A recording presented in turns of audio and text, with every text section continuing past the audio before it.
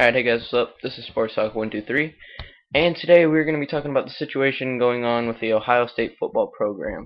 If you're not familiar with the situation, in 2010, 8 of Ohio State's players, some of them superstars, including Dan Herron and Terrell Pryor, were caught in a scandal where they were accepting a total of $14,000 in cash and tattoos in exchange for their game-used jerseys, their bowl rings, and other Ohio State memorabilia. And Jim Tressel was he found out about the scandal, but he failed to tell anybody about it, and that's kind of where all the problems started.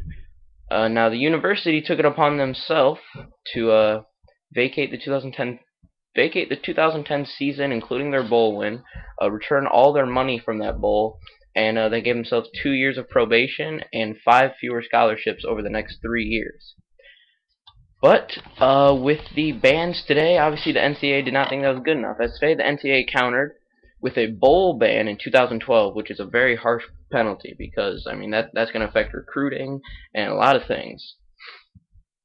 And they took away even more scholarships, plus the ones that Ohio State already took away. The NCAA is taking away even more, and the NCAA is giving them 1 more year of probation.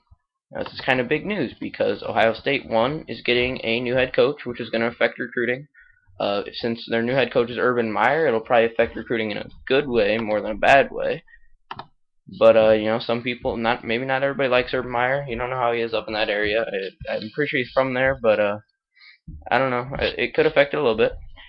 And now with all these extra bans that Ohio State is receiving from the NCAA, it's going to be even harder to recruit in what looks like it's going to be a competitive Big Ten in the future, with teams like Nebraska joining and making the conference even better.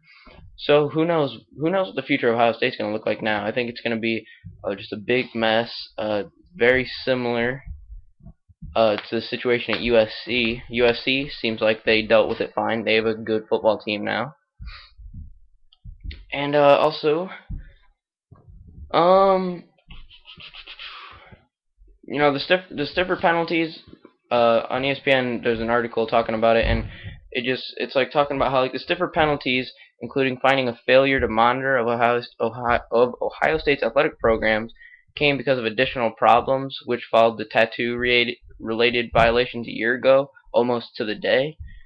So maybe this isn't all just coming from that one incident with 8 players taking the tattoos and things, but just Ohio State hasn't cleaned up their program. They needed a wake-up call, and I think this is pretty much their warning. They do anything else, maybe they'll get another bowl ban, and the penalties are just going to keep getting worse and worse, and they definitely need to turn their program around.